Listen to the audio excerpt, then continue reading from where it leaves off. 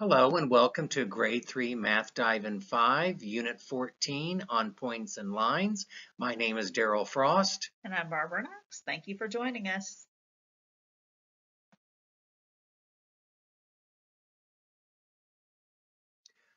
In just a moment, you're going to pause the video and complete the task on the next slide.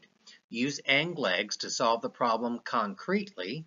As you're working through the task, reflect on the 3 questions you see on the slide. Happy problem solving. See you back in a few minutes.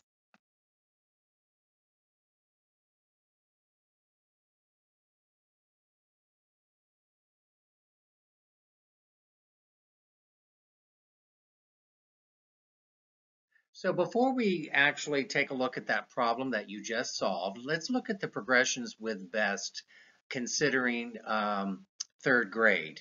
In first and second grade, you see that they are given real-world objects and identify parts of 2 and 3D figures with limitations on figures.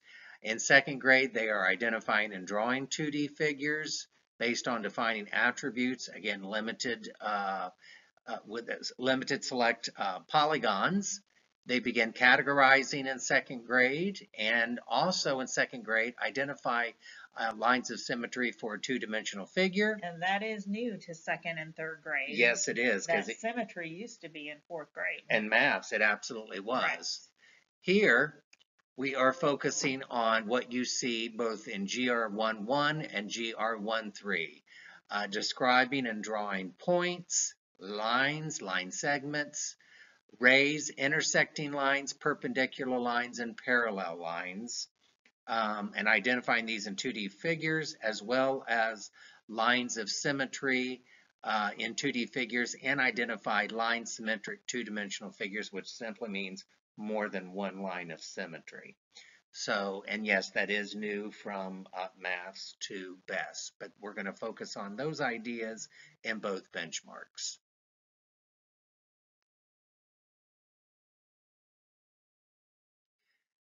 This unit, Unit 14 and Unit 15, which is on quadrilaterals, is very vocabulary, academic language heavy. So looking at the actions here, students are describing attributes using academic vocabulary. They're drawing, identifying. The words you see there is what I would want front and center throughout this unit as students are exploring these ideas and making sense of them. Yes, and a lot of this vocabulary is going to be brand new to a third grader. They may have heard of symmetry before if their teacher touched on it last year, but most of the rest of that vocabulary is going to be brand new in third grade.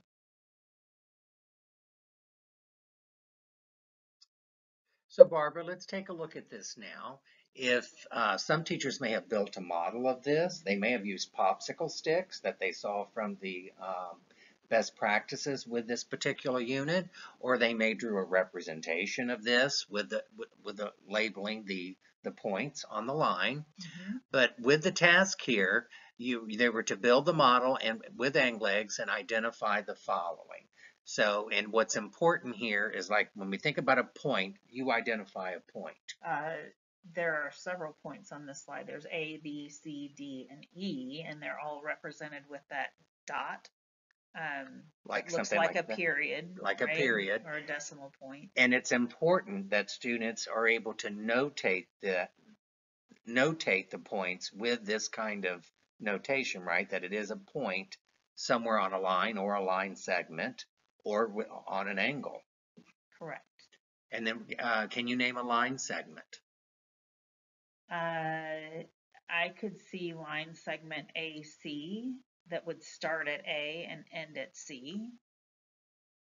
AD would be another one. Starting at A, ending at D. Correct. So a line segment is kind of like it's part of a line. And I know looking at the symbol that you have above the letters AD there, Daryl, that is the symbol for line segment. It has a start and it has an end. It doesn't keep going in either direction. And is that important for students? students? That is important. Yeah. What about array? Well, array, the symbol is going to have a start and no end. Something like that. Something like that. CE is array. AD could also be array. If I put that ray symbol above, then I know it's starting at A, but it's continuing beyond D. So array has a fixed start point and then continues on forever and ever. Yes. What about a line? Well, a line goes on forever too, and In never both ends, directions? right? So that symbol would need to have arrows at both ends. Can you give an example of what the teacher might have put? BD would be a good example. Okay. There you go. And then you see it, and again, it's important for students to use this geometric notation and be able to translate that to that's a line, and it's line BD. What about an angle? Well, angles we generally name with 3 letters. So if I look at CAD, I know that where the letter A is, my angle is going to be the turn from where AC would turn to meet AD. So it's kind of like the vertex? Would it be the vertex where that point A? Yes, the angle would be within that vertex. And it's important for students in 3rd grade to use this geometric notation when identifying these different ideas. Correct. On any kind of a model. Correct.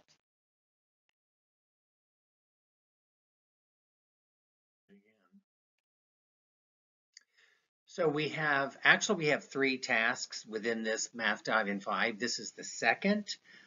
You're going to pause the video, complete the task on the next slide, use ANGLEX to solve the problem concretely, and then reflect on the 3 questions you see on the slide. We'll see you back in a few minutes.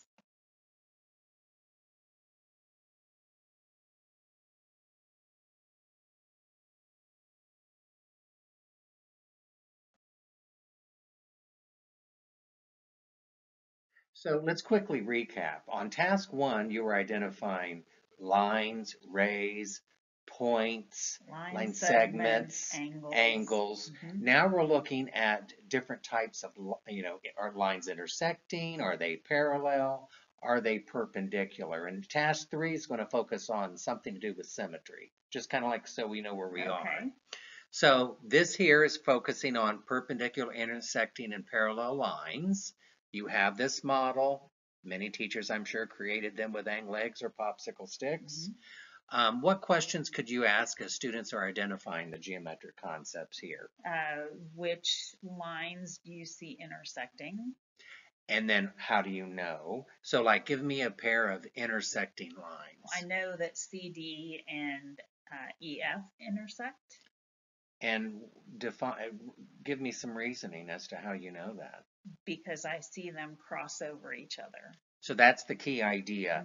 If they're intersecting, they're somehow crossing each other.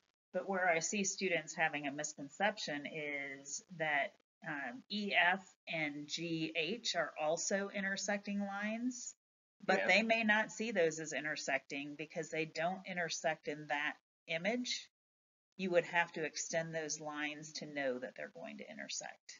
But I know that they're going to keep going forever and ever, so those will eventually meet and intersect. And that's important for them to conceptualize a line, as we talked about in task 1, that goes on and ever, and at some point they will. So even though they don't see it, they have to be able to reason through that. Right.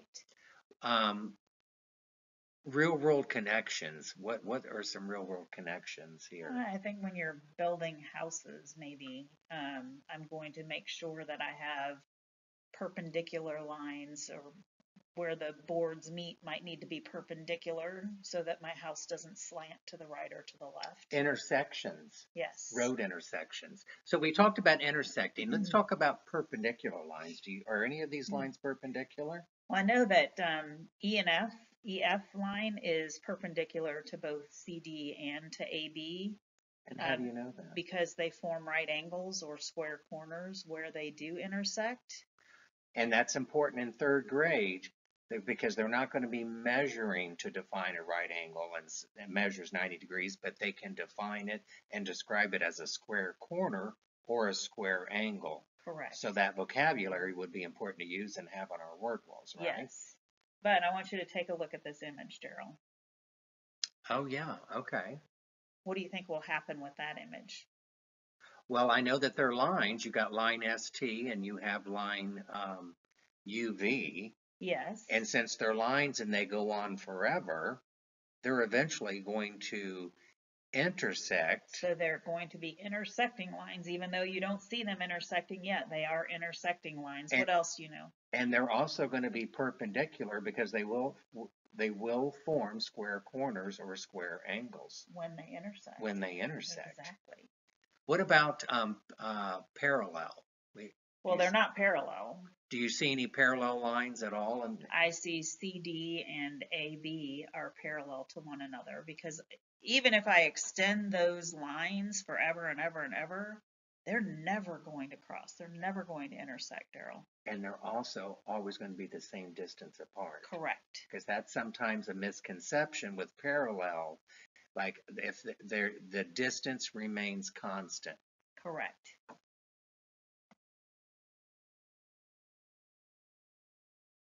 So our third and final task, you're going to pause the video, complete the task on the next slide, use AngLegs to build the problem concretely, and as you're working through the task, reflect on the questions.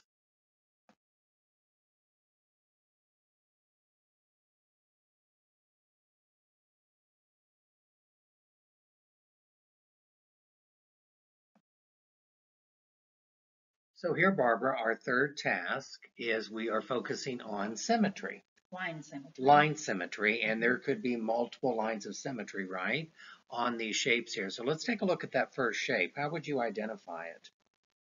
It's a rectangle. Okay. And if I'm talking about symmetry, I'm either going to use like a mirror or folding, something where I can physically see that the two halves are identical and meet one another.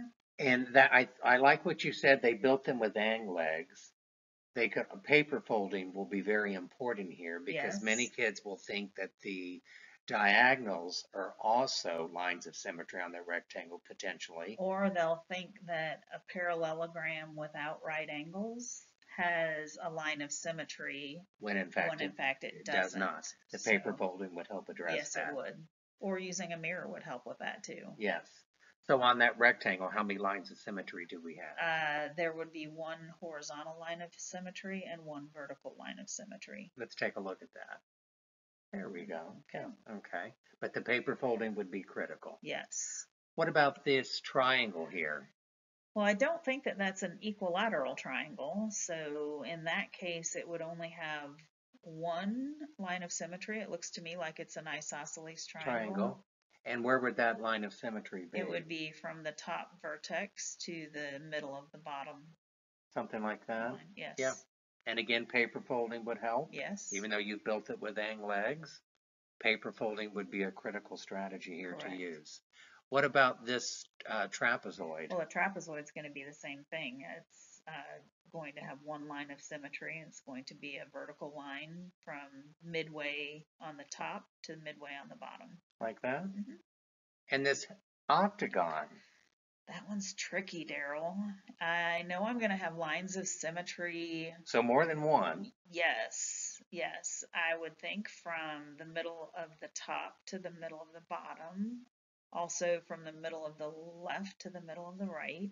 So kind of like in the midpoints between the vertex to vertex, Daryl. Okay, let's take a look and see what we have. Ooh, look at all those lines of symmetry. How many lines of symmetry are there? I believe that there are 8. So there's 8 lines of symmetry because there are 8 sides on that regular polygon, but it would have to be a regular polygon for that to be able to work. What do we mean by regular? All sides and all angles are congruent, so every side length is exactly the same length and every angle has the same measurement, which we don't really learn about in 3rd grade. But there's 8 lines of symmetry there. Right. But again, folding would be critical, and making sure it is regular, even though we don't have to bring that conversation in. What real-world connections could we bring in with symmetry? You see symmetry all over the world. I mean, think about a lot of house structures have symmetry. most roads, that line in the middle of the road is almost a line of symmetry dividing that road in half. Many schools, the floors are squares.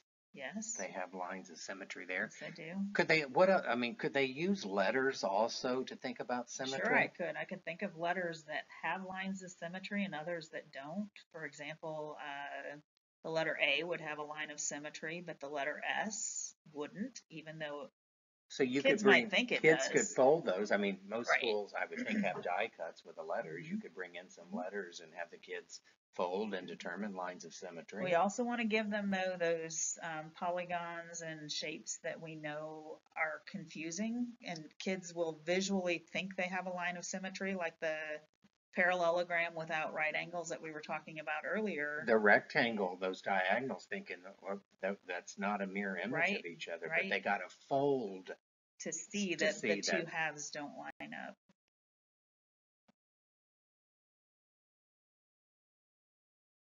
There's three big misconceptions here, or obstacles, and I'm highlighting that middle one there that talks about the idea, excuse me, that the vocabulary and everything is very abstract. And it is, and I mean, you want to think about two-dimensional shapes. A lot of times we'll put a piece of construction paper in a kid's hands, and really that's not a two-dimensional figure because it does have depth. Right. Right. But we think of it as a two-dimensional figure. So what do? They have to be using legs. They need to be doing folding paper. They need to be working with letters to identify symmetry. Things physically in their hands to manipulate in order to understand these concepts. And legs work well in drawing do. representations of that. Because this unit and Unit 15 are very vocabulary heavy, concept cards are a good strategy to help kids understand the various geometric ideas. Here, this is an example of shapes that have symmetry or that don't have any symmetry. But I could do it with lines. With parallel, intersecting. Any type of vocabulary I could do a concept card with. You could use them in your journals and so forth. We also talked about popsicles, how you could take a popsicle stick and then just draw arrows to show that it's a line. Or you could do it as line segment or array.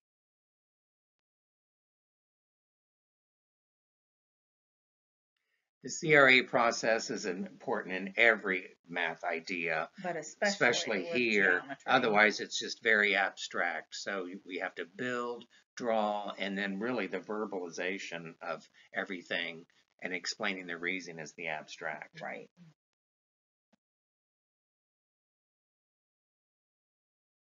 That concludes another Grade 3 Math Dive in 5 on points and lines. We hope you find this helpful. Thank you for joining us. We'll see you back next time.